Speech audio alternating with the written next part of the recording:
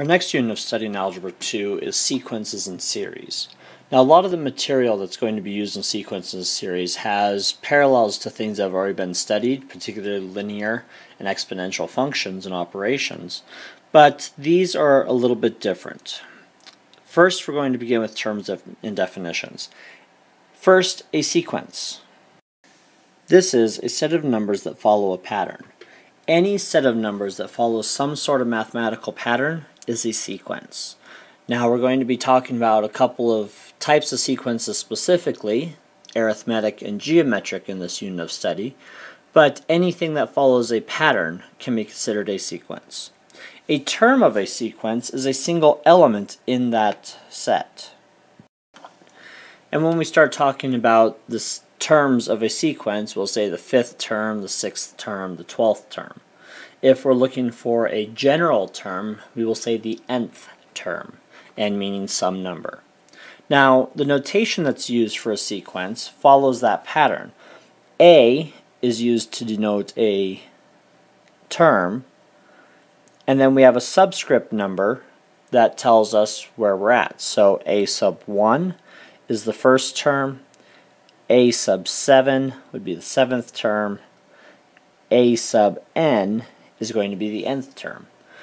Now when we start talking about the next term, that would be a way of saying a sub n plus 1. If we want to know what the previous term was, that would be a sub n minus 1. And these are going to be helpful when it comes to writing out rules for finding the terms in the sequence. Now when we start writing the rules, we have two different ways of doing that. The first is an explicit formula. And this is simply a method for directly finding the nth term of the sequence. Now with the explicit formula we have a variable, and that variable is n. So if we're looking for a sub n, it will be in terms of that variable. Now if we want the 5th item, we go a sub 5. Just like function notation, it's f of x and then f of 5. Recursive formula is a method for building a sequence from previous terms. Now with the recursive formula, it's going to be along the lines of, well, to get the next term, we take the old term and add 5. And we're going to talk about how to use these in different methods. So now that we have the vocabulary and terminology down for sequences, let's begin looking at some. First, the explicit formula. Write the first 10 terms for the given formula. So a sub n equals 7n plus 2. You can see we have the subscript of n, and we are looking at a formula in terms of n. So if I want a sub 1, that is equal to 7 times 1 plus 2, which is simply 9. A sub 2 is going to be 7 times 2 plus 2, which, is 16. A sub 3 is 7 times 3 plus 2, which is 23, and continuing on, we end up with this sequence of numbers in total. We have 9, 16, 23, 30, 37, 44, 51, 58, 65, and 72.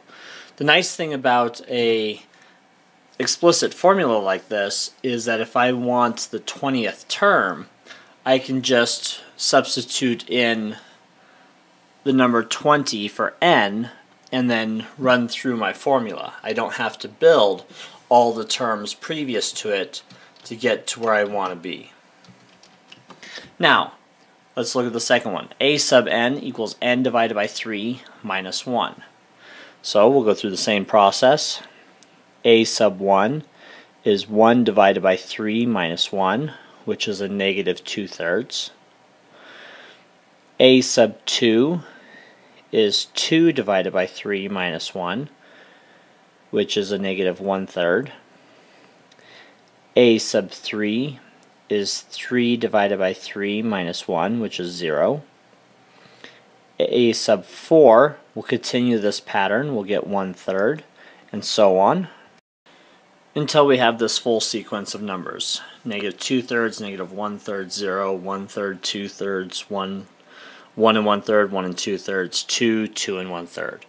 So again, we have this sequence, and it is these specific points. We can find any point we want in this sequence simply by selecting the number n. Now that we've worked a little with explicit formulas, let's look at some recursive. Here's a pattern that is built using toothpicks or sticks of building triangles. In our first figure, we have one triangle, and it uses 3 sticks. In our second figure, we end up with 2 triangles, and it has a total of 5 sticks. Number 3 has 3 triangles, and it uses 7 sticks. And number 4 has a total of 4 triangles, and it uses 9 sticks altogether to make those. So how can we find the number of sticks that are going to be used for a set figure? And this is going to use the recursive formula that we've talked about. So the way it works is we have a sub n equals a sub 1 plus the pattern.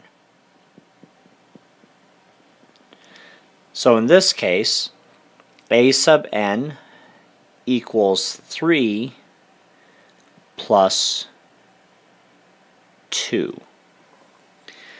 And that's the way it's going to work. In order to find any number of sticks used in the sequence, we're going to take the previous item. So a sub n equals a sub n minus 1, the previous term in the sequence, and we are going to add 2. This is the form of a recursive formula. The benefit is you know exactly how to go from one term to the next. The downfall is, in order to find the 83rd term of the sequence, I have to first build the first 82.